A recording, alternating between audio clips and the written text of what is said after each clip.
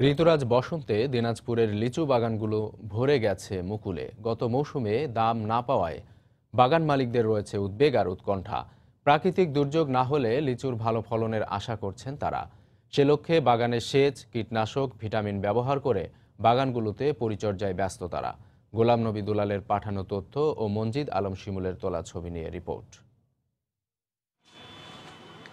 দিনাজপুরের সদর, বিরল, চিরিরবন্দর, বোচাগঞ্জ, বীরগঞ্জ, খানসামা, পার্বতীপুর, ফুলপুর ও বিরামপুর সহ ১৩ উপজেলাতেই কম বেশি লিচুর বাগান রয়েছে। বাগানগুলো এখন লিচুর মুকুলে ভরে গেছে। কয়েকদিন পরই মুকুল মধুমাসে গাছে গাছে ভরে যাবে বিভিন্ন প্রজাতির লিচু, মাদ্রাজি, বোম্বাই, কাঁঠালি, মুজাফরপুরি, চায়না, চায়না 3 আর বেদানায়। ভালো ফলন পেতে দিনরাত পরিচর্যায় ব্যস্ত বাগান মালিক ও বাগান ইজারাদাররা। গতবার থেকে এবার লিচু মোটামুটি ভালো হয়েছে।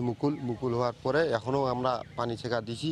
ঝড় বৃষ্টি না হলে অনেক লাভবান হবে এবার। মলে এখন আমরা বীজ ছিটাচ্ছি, বিষে যেন পোকামাকড় না ধরে।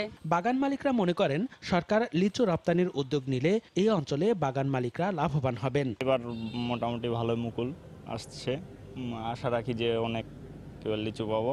এবার আবহাওয়া যদি অনুকূলে থাকে প্রচুর পরিমাণে আমাদের এই দিনাজপুরে লিচু আবাদ হবে। যদি সরকার ফলগুলাকে বিদেশে রপ্তানি করতে পারে তাহলে আমাদের জন্য খুবই লাভজনক হয়। গত 5 বছরও এরকম মূল আসেনি গাছে।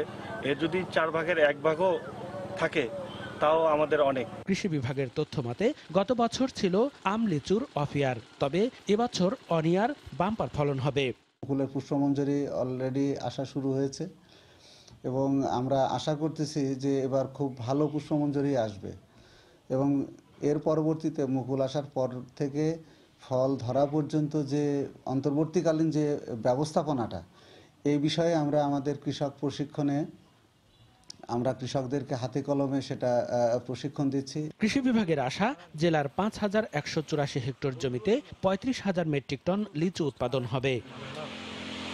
সময় সংবাদ, দিনাজপুর।